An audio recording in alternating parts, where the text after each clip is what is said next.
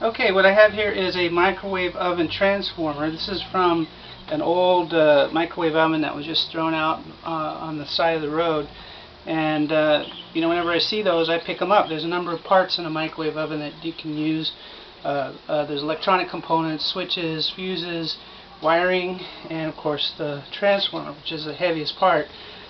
You'll see that there's two coils in this particular transformer. There's the thicker wire, which is the primary, and then you have this, which is covered. It's very, very thin wire. You can barely see it under here. But this is what we would cut out.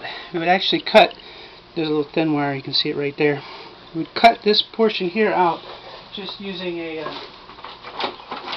chisel, just like this, being careful not to damage this coil.